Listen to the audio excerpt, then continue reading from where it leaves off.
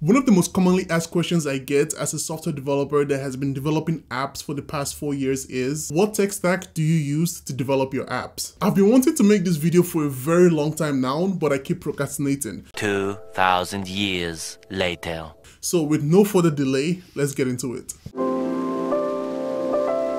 For those of you guys who might not know, I'm a full stack developer and I develop apps for both mobile and web. I won't say I develop for one platform more than the other. I've approximately built the same amount of web apps and mobile apps, but for the sake of this video, we're going to focus on web technologies. Let me know if you guys want me to make a video about the tech stack I use for mobile app development. So like I mentioned earlier, I do full stack development, so let's start with the front end side of things. For the front end, I develop all my apps using React, and for my framework, I use Next.js. I started off writing plain React for about a year. I loved it, it got the job done. Then I heard about Next.js and how it supercharges React, and I decided to try it out. It was absolutely amazing. The transition from React to Next.js was very smooth because Next.js is still heavily based on React. So the way you do things in React in most cases is the same with Next.js, except from Next.js has its own special features like server actions, app router, and server-side rendering. But honestly, if I wasn't writing React or Next.js, the next front-end framework I would choose has to be Angular. Angular is more common amongst most enterprise web applications because of how it's structured, but I would say it does have a large learning curve compared to its counterparts like Vue and React, but it's definitely worth it in the long run.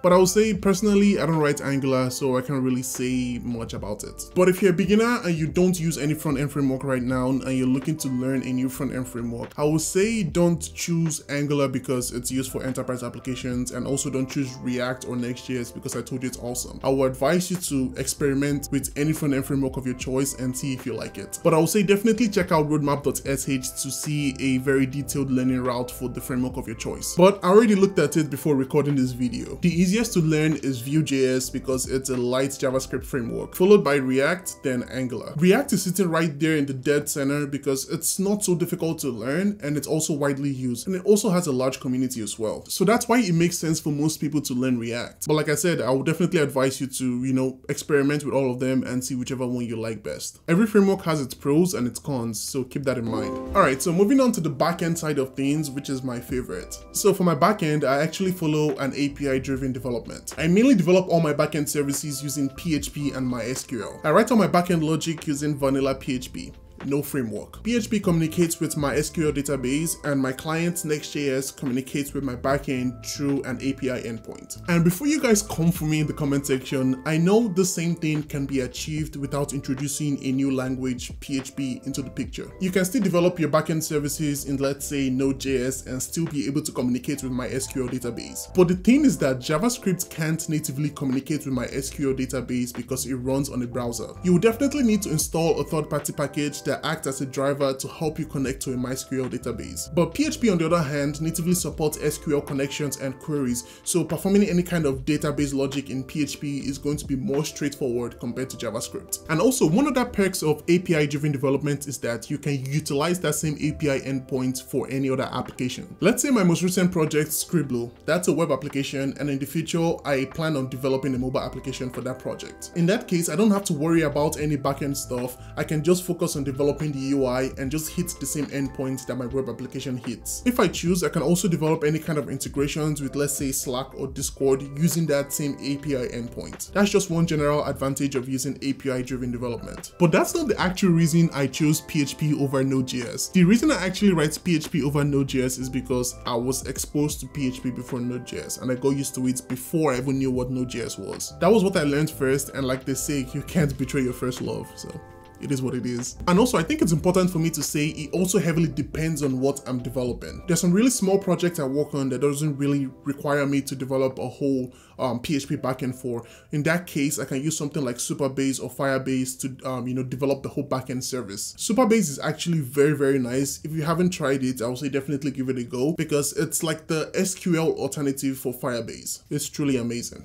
Now moving on to hosting. Full stack isn't really complete if you don't talk about how you host your applications. I host all my front-end apps that I develop with Next.js using Vercel or Vercel, Is it Vercel or Vercel? I don't know. Vercel is a hosting service created by the creators of Next.js. Hosting my apps on Vercel is very easy and seamless. The building and deployment process is a breeze. It helps with continuous integration and development in the sense that I can quickly write an update on VS Code, push it to my Git repository. Vercel is already connected to your GitHub, and whenever you push code into the repository it's connected to, it triggers a deployment process. That deployment process builds your app, it runs tests, then finally deploys it to the public. And all this without you having to do anything. This is the easiest deployment I've ever done in my career. Like, I don't even know how else to explain it. It is truly amazing. They have a free plan which if you use for your personal project, you will be just fine. But if you develop apps that people are going to use, then I would say you might exceed the free bandwidth and you might have to pay for the hosting service, which then it can get pretty expensive. For my backend services, since I use PHP and MySQL, I use a web hosting service from Hostinga. They are not sponsoring this video, by the way. The servers from that web hosting service is what's going to house your API endpoints. It also comes with a free MySQL database, which I don't think you're ever going to use up. They also let you scale the server as your users grow with very, very little input from you. So that's also amazing. Alright guys, I just wanted to pop in to let you guys know that I've started a membership on YouTube and you can become a member. Some of the perks of being a member of this channel includes early access to my weekly videos. You also get a fancy badge beside your name in the comment section. You also get to see member only posts in the community tab on YouTube. And the biggest perk of all is that you get a free monthly call with me where we can discuss anything from career plans to learning structures and also project reviews. Like literally anything you want to talk about, you get one free monthly call with me. So go ahead and click the first link in the description to become a member of this channel. I've talked about the three major things, so let's also talk about the little things that also matter. Let's talk about authentication. For authentication, I use Next.js, but not until the beginning of this year. I've always developed my own authentication flow by myself. It worked, but it was very stressful. Whenever I start a new project, I always develop the authentication flow first just to get it out of the way, because that's probably the most difficult thing in that project. But recently I discovered NextAuth, which is an authentication library that handles all your authentication for you. It allows the traditional email and password authentication, and it also allows social login, like login with Google, login with Apple, GitHub, Microsoft, and many more. Once your user is authenticated, it automatically creates a session with whatever data you select, and it also lets you, the developer, to choose an expiration date for that session. That's actually very cool because you don't understand how much stress that takes away from you. But I've also heard about Clerk. It's actually the trending authentication library within the development community right now. I'm yet to try it out, but if you guys want me to make a video about Clerk, let me know in the comment section. And also Clerk, if you're willing, you can decide to sponsor my next video. And also I use AWS S3 for storage. It's a very easy and simple storage solution for web apps and mobile apps and whatever kind of development you're doing. Some other little things I use on the front end is Tailwind CSS. It saves me from writing unnecessary CSS code. I don't know, who likes writing CSS code? Not me, definitely not me. I absolutely hate